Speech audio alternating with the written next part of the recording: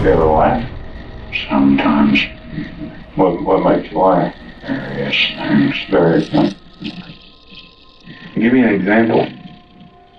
Well, I was laughing myself when I killed my mother. You were what? I was laughing when I killed my mother.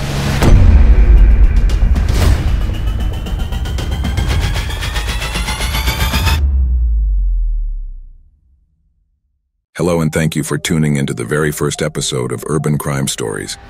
Please like, share, and subscribe as there are many more episodes to come. In this episode, we will examine the horrible story of Zachary Davis. In this dark and threatening world, it's easy to forget how dangerous it can be. We move through the streets convinced that we are safe in our bubble of ordinariness, but the truth is that shadows lurk around every corner, waiting for their moment to unleash and sweep away everything in their path.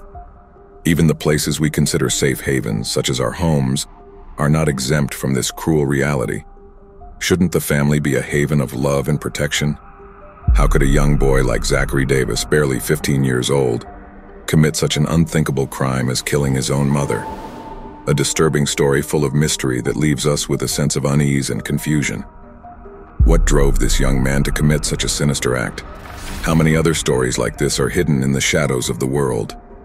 On the day of his trial, Zachary Davis failed to elicit sympathy or mercy from the jury. Because he was a minor and had been diagnosed with a mental disorder, it seemed he might be acquitted. But shocking images of the bloody crime, compelling evidence, and the testimony of his brother revealed a chilling indifference to his own murderous act. Many people were baffled of what drove Zachary to kill his mother and set fire to his home while his brother slept. And could this tragic nightmare have been avoided? Let's start with the investigation. Zachary Davis' life and early years are shrouded in mystery and unanswered questions. Although his family seemed normal and simple in the suburbs of Hendersonville, Tennessee, there are darker aspects that are not clearly revealed. Born in 1997, Zachary seemed to be a happy, smiling child, especially close to his father, Chris. But something changed drastically. His father, Chris, had a disease called lateral amyotrophic sclerosis that left him prostrate and dependent on others in all aspects of life.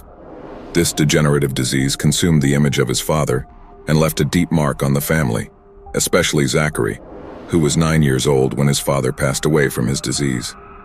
But what really happened during this time of darkness and suffering? What triggered the transformation of a smiling child into a cold-blooded killer? Hidden details and interwoven secrets cast shadows on the true nature of Zachary Davis. The story of the Davis family is full of mystery. Melanie Davis, a hard-working and dedicated woman, struggled to provide for her 2 children after her tragic loss. She worked as a paralegal at the courthouse and also competed in triathlons to stay in shape. The older brother, Josh, was a standout athlete in school, while Zachary, the protagonist of our story, became an exception in his family. The happy child he once was disappeared after the death of his father. Zachary became quiet, distant, and strange. His strange behavior, accompanied by claims of hearing voices, worried his mother. Concerned for his well-being, she took him to a specialist who, after a thorough examination, diagnosed him with schizophrenia, depressive disorder, anxiety, and bipolar disorder. It was imperative that he receive medication and therapy to overcome his loss and rehabilitate himself. However, for reasons unknown, his mother decided to discontinue his treatment after only a few sessions. Over time, Zachary continued to deteriorate. He became more quiet, distant, and strange, as if trying to hide something. His gaze became icy and disturbing whispers escaped his lips. At school, he was considered the odd boy out, the object of ridicule and rejection. Though his behavior and troubling interests could have been warning signs, no one friends, teachers, or family could see past his adolescent eccentricities. But one fateful night at the age of 15, Zachary made a terrible decision: to end the life of his own mother. The secrets surrounding the motives behind his transformation and what the future holds for him are still shrouded in an aura of mystery and intrigue, leaving many questions unanswered. On a tragic night in August of 2012, Melanie Davis decided to take her children to the movies in search of some quality family time.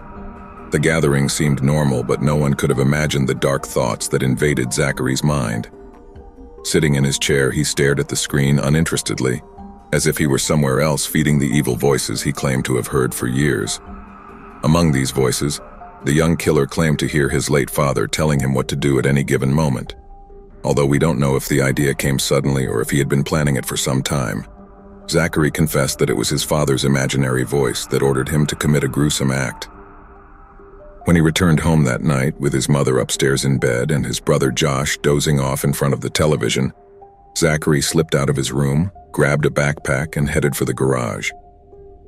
He carefully prepared his disturbing items: gloves, a ski mask, a hammer, a toothbrush, clothes, school books, his wallet, money, and identification.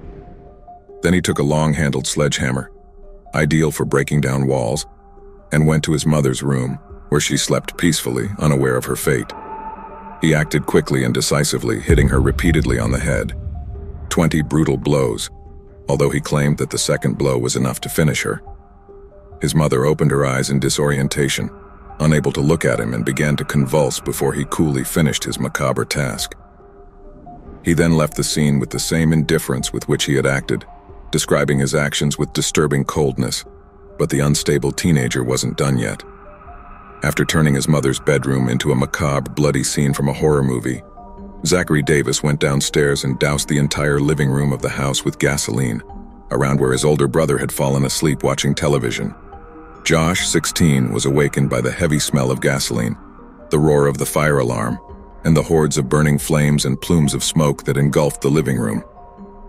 Despite the complications, Josh managed to get out of the room his brother had locked him in through another exit, although he soon retraced his steps to search for his mother, who he imagined was asleep in her room, unaware of what was happening. The gruesome images of his mother murdered, her head a pool of red blood, would haunt him forever. His brother, Zachary, was nowhere to be seen. He was captured about 10 miles from the house, offered no resistance, put up no fight, showed no emotion beyond lamenting that his brother Josh had managed to survive and saying flatly, "I should have taken a sledgehammer to him too." As authorities investigated his life, disturbing details emerged. He had a serial killer app on his phone with information on torture methods. He was also an avid consumer of violent and bloodthirsty video games. His literary tastes were no less disturbing. Stephen King, author of horror and psychological horror, was his favorite. His mind was recreated in the dark and sinister pages, especially in his latest read, Misery, in which a writer is kidnapped by a deranged woman. During his interrogation, Zachary Davis claimed to laugh as he repeatedly hit Melanie over the head, only to later say he didn't know it was so funny. He never expressed any remorse for his actions, and that if given the opportunity to look back and stop before killing his mother, he would not take it and would certainly kill her again. There are rumors that Zachary killed his mother in anger because she was dating someone, but there is no real evidence to support this version. The teenage killer's statements were that Melanie was no longer taking care of the family, that his older brother Josh was sexually abusing him, that his mother knew about it and never did anything to stop it, turning a deaf ear to his claim, a version of the story that could never be confirmed due to lack of evidence, and that the defense could not use to their advantage. His childhood psychiatrist, Dr. Bradley Freeman, confirmed previous diagnoses and regretted that Zachary had stopped attending sessions. He stated that his psychosis was driving him, and that he should have received medication and care early. Zachary's grandmother supported these claims, asking for leniency and pointing out the responsibility of those who ignored his condition. However, the words of the grandmother and the psychiatrist did not change the court's mind.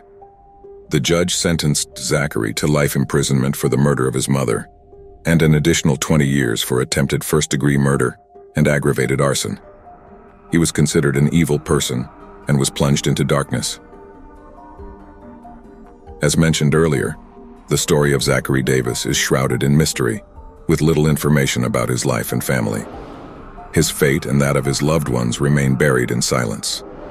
Locked in prison, the young man is interviewed with distant eyes, revealing his emotional and mental instability. His sick mind and the voices that accompany him are only speculations. The darkness that consumed him and the moment when he completely lost himself are not revealed.